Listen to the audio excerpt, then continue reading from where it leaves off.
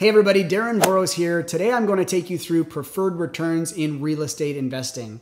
Preferred returns are very common on large-scale transactions like apartment syndications where there's a general partner and a limited partner, but they're not so common on small-scale transactions like joint venture agreements between a working partner and a money partner. For those of you not super familiar with a preferred return, it's essentially a threshold that the investment must pay out to the money partner or the limited partners before the general partner or the working partner gets a share. There can be many benefits to both the money partner and the working partner in this scenario. And I think when you see it laid out, you may want to consider introducing a preferred return on your next investment. I discussed this topic at a recent virtual monthly meetup that we have co-hosted by Alona Kozial and myself. And so I thought I would roll that footage because there was a lot of great questions from investors from across the country. Before we get into it today, if you haven't done so already, you can subscribe to my channel. You can also hit the notification bell, and please feel free to leave comments and questions below for me.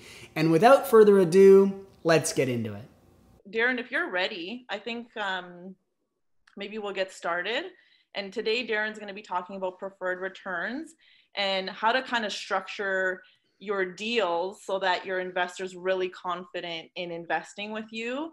And that's about it. Darren, are you ready to go? Yeah, I'm ready. Yeah. All right. Preferred returns are essentially the minimum threshold that an investment has to return before a working partner or a general partner receives their share. And the easiest way for me to explain this is to just jump right into numbers. So let me give you an example of how this could potentially work. Let's say you had an opportunity that you're wanting to partner on with somebody. This is without a preferred return. And this is a standard 50-50 split on a joint venture agreement. Let's say the expected cash flow on that transaction was $1,000 per month. I'm not going to get into all the other parts of the transaction on a joint venture agreement, but let's just say that as a working partner, I was potentially pitching to my money partner and saying, this property is going to have the potential to make $1,000 per month. And we're going to split that because our agreement is 50-50. Well, that would mean that as the money partner, they would get $500. And as the working partner, I would get $500. What happens if there's only $600 in actual cash flow on that transaction? Because as we know, sometimes expenses aren't exactly the way that we expect them to be, or there could be circumstances that arise where the cash flow is not necessarily exactly where we expected it to be. So in that situation, on a 50-50 split without a preferred return, my money partner is now going to be receiving $300 and the working partner is now going to be receiving $300. And that leaves a shortfall to the money partner of $200 per month. And I know a lot of situations where money partners are lending out capital, they're using a home equity line of credit or something like that. And if their expectation is that they're going to be getting $500 a month and they're only getting $300, there could potentially be an issue where they're, a little dissatisfied because maybe they actually have to put money into their home equity line of credit every month to keep that afloat. So a preferred return comes in very handy. Let me show you the alternative of that situation. So this would be with a preferred return on the same 50-50 split in joint venture agreement. So let's say we had the $1,000 expected cash flow. This one's just the same. It's $500 for the money partner, $500 for the working partner.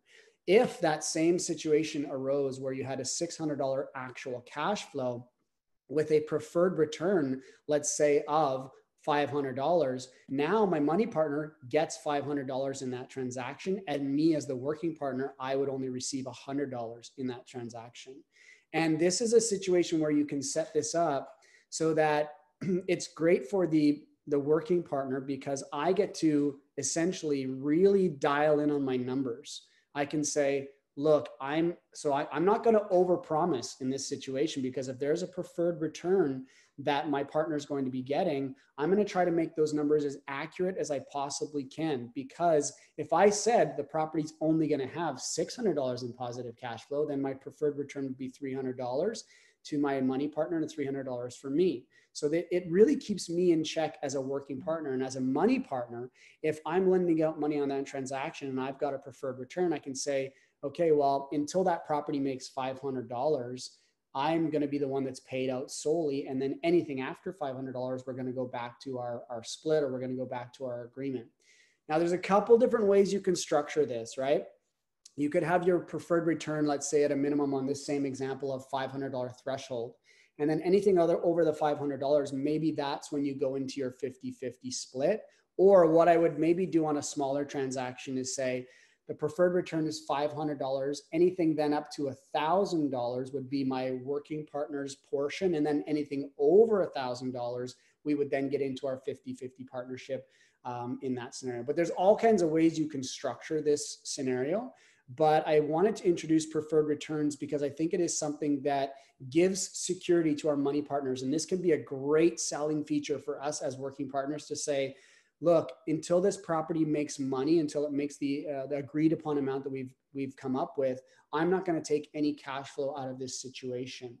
Who would do preferred returns? A lot of large apartment syndicators often offer preferred returns. Joint venture working partners can put them in as well. And you as joint venture money partners can ask for a preferred return as well if this is something that you really feel is important in your situation. Why are preferred returns important? Because I like them because it starts to be comparable to a private lending situation. For instance, if I lent out $100,000 on a transaction and there was a preferred return of 8%, which is a very common syndicated mortgage threshold, I would be guaranteed an 8% return on an annual basis before anyone else would get capital. So that all of a sudden becomes more like a private lending situation where I'm making 8% on my money on a yearly basis. So that's comparative to private lending and what you might be receiving on a monthly interest situation. And this is why you can compare now like a joint venture partnership to private lending. It has that element if your partners have a preferred return. There's an alignment of interest on preferred returns as well, because now both parties are really wanting this property to profit. As a working partner, let's say in this transaction, I really want to make sure that this property makes as much positive cash flow as possible because there's an alignment of interest, because I know I'm not going to make any money until my partners have their preferred return paid out. And it lessens the risk to the money partner because there is that guarantee, that threshold that we have to hit before they get paid out as a working partner in this situation. So I'm going to kind of stop at that point with that's all I really prepared because I think it's a relatively straightforward scenario. But I want to just open it up to questions now and see if anybody has either a question they can throw into the chat box, or they can also just unmute yourself and ask me a question on the screen here. I just wanted to say this is a fantastic idea. I've heard a lot of complaints from money partners that they're not feeling valued, that they're feeling like the working partner sometimes thinks their money just kind of appeared and it's no big deal. So doing something like this shows that as a working partner, you have very much commitment and concern over the finances that your money partner is bringing to the table. I think this is an awesome idea. Like you say, though, you better be damn confident of your numbers. Well, I think what it does is I think that I see a lot of things in the real estate investing space in terms of working partners, money partners, people, for lack of a better term, boosting their numbers to where they probably are not all that accurate, using things like a 1% vacancy rate. Even in a market that has a 1% vacancy rate, I don't like to use that number because I like to use a minimum 3 to 5% depending on the market. I see a lot of times people putting in a 5% market appreciation. 5% is very achievable in some markets, but is it a guarantee? No, it's not. So when we start to put those numbers into play, it can be tricky. So I like this preferred return because it keeps, like you say, Lori, it keeps everyone honest, and it makes sure that as a working partner, when I'm putting my numbers out there, I really want to be conservative. And if I'm conservative and I'm still able to get that deal across the finish line, well, then my partners, if there's excess there, do you think they're going to be happier when there's more money on the table and we all get to take more out of the transaction? That's a much better situation to be in than the other way around. I do have a question though. When it comes to the refinance time, then if you've given a preferred return, do you level it up then to the actual numbers, or do you just let it go?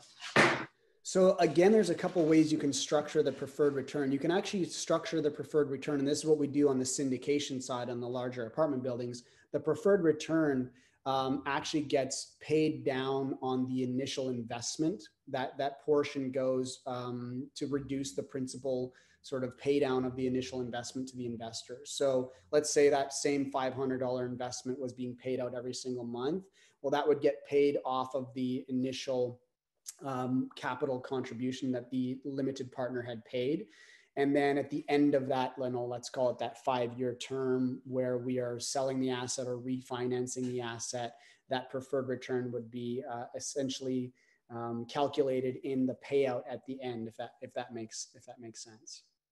That's one way of structuring it. You don't have to do it that way, but that is one way that I see it often laid out in the larger scenarios. That's something that we did for our Salt Spring development, but I'm just curious, is that a pretty common theme for a lot of like syndications? Is you get preferred returns, or is it 1 out of 1,000,000 to 10? What's the odds of you getting that security? Yeah, great question, Steve. It's pretty common, I would say, on apartment syndication. I think because you're dealing with a lot of apartment syndicators are dealing with accredited investors only. And so there is a certain knowledge, a certain perspective, if you will, that they have, and they expect to be paid out, first and foremost. And so it is pretty common on the larger scale transactions. And that's why I wanted to introduce it tonight, because I think that as sophisticated investors, I know this group is very savvy. And if we can start to introduce some of these ideas on the smaller scale, I think it really shows that, you're putting yourself out there as somebody who's, working in your partner's best interest, as I know, you and Randy always are, for sure. And that's making sure that your partners are taken care of first, and that you're really showing that you care, that they make their money back, and that you're looking out for their best interest. Randy's dad always said, and it's something that we've incorporated into our business, is build your reputation, not your bank account. Yeah, because you can, your reputation. I mean, can you imagine if you have a scenario where you were expecting $1,000 cash flow every month, and the property ends up cash flowing $200? It's just not a situation that you're going to see a lot of repeat business. But if you can say, there's a $600 cash flow here, you're going to get a preferred return of $300, and you deliver on 1,000.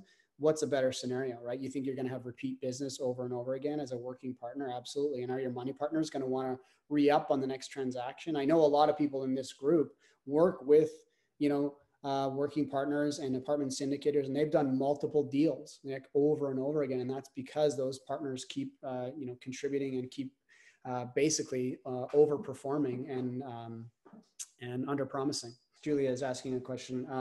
If you do have more money on the table monthly, does it go into the reserve?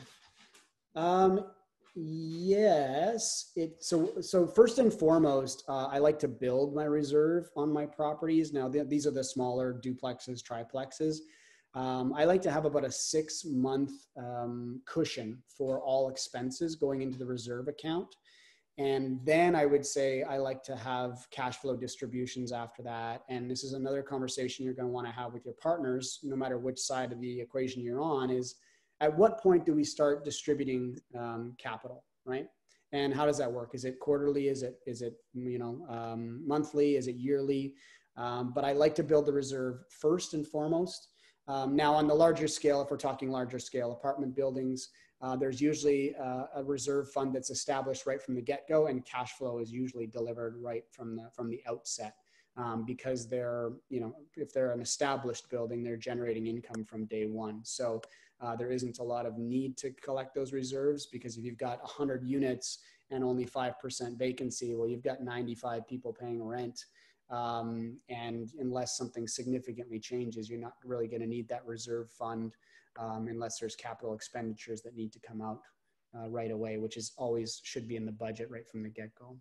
So Darren, just to add to that, so if that were the case on your larger scale apartment, where you're already walking into it and you know that there's already cash flow, if you do a preferred return, would you just keep it at that and then just be building whatever extra you'd be getting? Or would you go right into the deal and even if your numbers were conservative and all of a sudden you superseded that, would you still present that money then to your partner? Or would you hold on to that and then present it later? Like, what's your general take on if you have that extra cash that you kind of didn't anticipate? So if I understand your question correctly, it would be like, let's say you were expecting a 10% return on a monthly basis and the preferred return was 8%, but you actually, the asset generated 14% return, I would pay that out in excess to my partners and to myself, as well as the general partner in that scenario, because that is just a great situation where you got enough there that you can deliver on that. Now, the flip side of that is, sorry, go ahead if you have another question. No. You nailed what I was getting at. Yeah. Okay. Sorry. Yeah. And the flip side? The flip side of that is a lot of, Steve, to go back to your point, a lot of apartment syndicators will have an accrual of that preferred return. So if in year one, the preferred return only hits 5%, the general partner still owes 3% moving forward to make up that 3% that was lost in the first year. So in year two, that 8% would now go to 11%. And until they hit that 8%, they have to catch up. Right. So it's not just like on an annual basis, you get that, if you only hit 5, well, too bad for the general or for the limited partner. It's now going on to year 2 and year 3 if it doesn't carry over, and year 4 until that person is made whole, until their 8% return is paid out. So Adriana is asking, what about on the refinance? Would you have preferred returns there as well? Not generally. No, I think this is more for cash flow, Adriana. Preferred returns would only come into play there. On distribution, I think that, you would have your splits and you would stick to those splits, whether that's a, 50-50 or whatever the partnership looks like. But there wouldn't be a preferred return. Although, having said that, and this is something that I'm often shocked by, where people don't quite understand this point, and I know there's probably some people that this is going to ring true for them tonight. As a money partner contributing to a joint venture partnership, it's really important as the working partner that I'm explaining to my money partners that the money that they put into that transaction, let's say they contributed $100,000 to the transaction. When we go to distribute funds at the end of the transaction, let's say we sell that property, the first person to get paid back their $100,000 is going to be my money partner. And then we're going to split profits based on the joint venture agreement. I think a lot of people sometimes think that I put that $100,000 in, and because we're 50-50 partners, when we sell the property, we get to split everything 50-50. Well, no, the initial payment, the initial capital contribution is paid back first, and then we split the profits after that. And that's another really important point as a working partner to explain to your money partner, because you want to make sure that, when you're talking about these things, that your partners know that they're being protected very first and foremost, and then you're going to be able to get, their opportunity after that. Frank, as there can be so many different types of clauses, who would be able to counsel you on what clauses are relevant to each situation? And is there a website for this kind of information? There are so many different clauses, Frank. You're absolutely right.